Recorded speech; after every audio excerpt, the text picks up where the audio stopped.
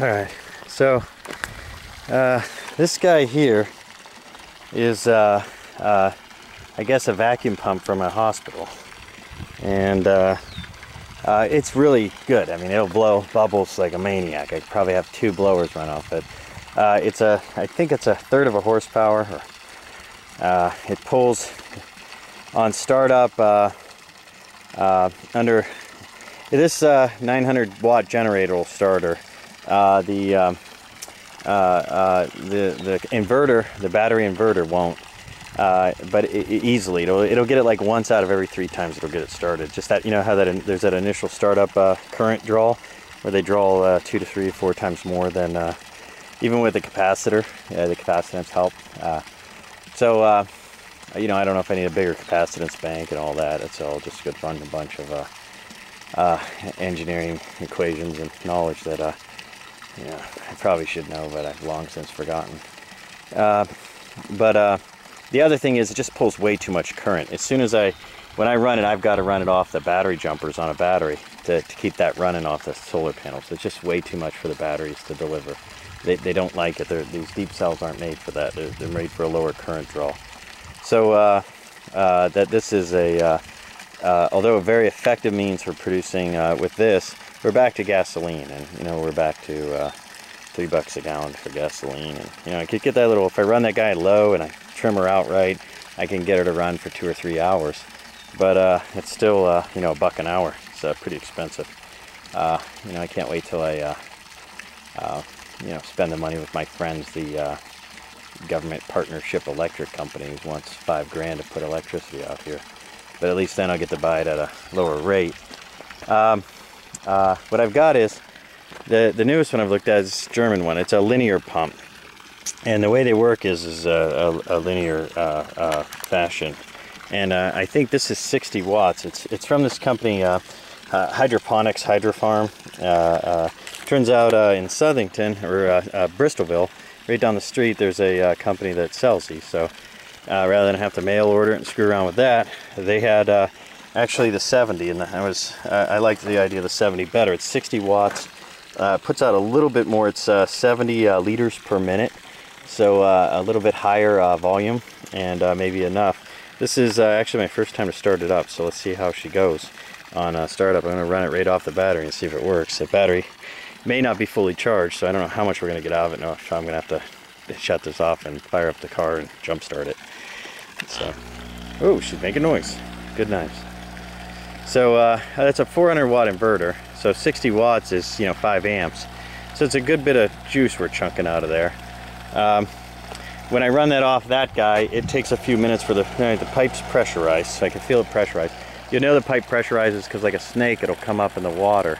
And you know, it's just a cheap, it's not a pipe, it's a garden hose. So as it comes up, then you know the pressure is going out. Hey, wait, we see little bubbles. So it's bubbles. That's not exactly a you know, official. Sorry, I'm in the daylight and it's hard to film, but it's not exactly an official bubbler. It's again, it's a makeshift. Mark's, Bernie Schulman's, the folks that have the cheap stuff on closeout, they had a tree soaker, and with a hose, and I thought, you know, for a buddy of mine grabbed it for me, and he said, you know, he thought of me, and so I tried it. I'm trying it, and it seems to put up a really nice big thick column of bubbles, so moving a significant amount of water. Do we see that? Yeah, little fish grab there.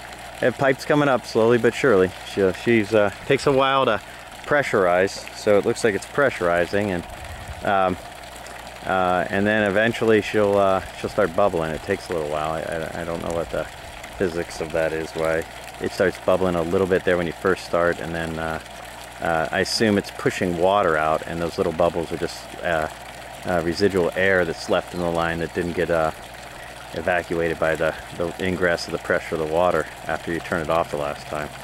But it's pressurized that far out, and the battery's not dead yet, so that's a good sign. I see a few of the carp swimming by, maybe. I know I do. Maybe I'm moving around too much. I need to learn to hold my hand steady. So it'll be interesting. This will be a nice timing of how long it takes to when you turn it on. And One thing is when it's done turned off, if I cycle this, it generally, the air pressure and the residual air in the line will continue bleeding out through the bubbler for another 30 seconds a minute. So so that's probably what I just talked myself through what's happening out there. So there's usually one big burp comes up, and then she's off to the races, and she'll start bubbling. Let's see. I noticed when I ran it when I first got out here off this while I was setting up. I just wanted to get the lake stirred a little bit. That was the last video I made. I don't know if I uploaded it or not. I got a ton of videos I haven't uploaded. It would probably take a month to sit in all night long uploading them.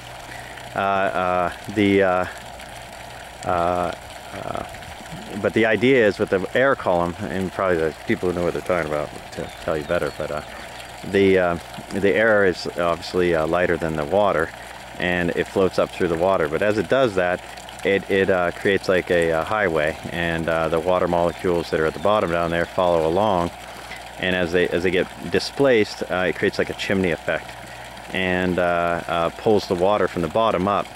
And so when you first start running these, you'll get a little stink if it's an old pond or a stinky pond. And even my pond is this is its second summer, and I've been feeding away like a madman. So there's plenty of poop juice at the bottom of that lake, and stinky. It smells like when you drive by a sewage treatment plant or something, or if you're down in the basement working on some broken sewer pipes.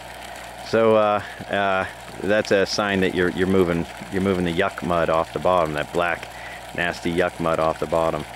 So so far no dice. Maybe it's too deep and it just can't pump that pressure, and the air's coming out a crack or a hole somewhere I got in the pipe. I don't know, or just not enough pressure to make it down there.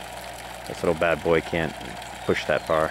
It's billed as a high pressure, high volume pump, and so maybe I just have it too deep. I know my I have a regenerative airflow pump. It's high pressure, high volume also, but it's these white pipes here, those 1 inchers. I hooked that up, and apparently it's too deep too, because no air comes out at the air stones that have sunk out there. So so the 70 liters per minute unit is unable to stir at the depth I have that at. So now I'll have to figure out what depth's that at. Is that at a 8-foot depth, or 6, or 10?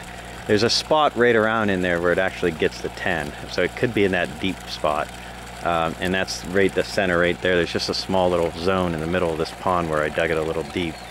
So maybe we're in that deep zone, but I don't think so. I think that's only about 7-8 foot there. So we'll give her another 30 seconds here. Me chattering away like an imbecile, waiting for air bubbles to come up from the bottom. At any rate, that's a this is the active aqua. It's supposed to be a 60 water, which I really like the idea of. And the directions are in German or Dutch or some kind of crazy Nordic style language. And but this company Hydro Farm, they've got I guess the distributorship here in the U.S. for this pump, and I've read some reviews on this thing, and I guess it was pretty highly rated, but maybe it's only for like 3-foot deep koi ponds and crap like that, and it's not deep enough for mine. Or maybe I need to go to this 110 liter one. Who knows? No. Yeah. Another $100 down the toilet on something that doesn't work.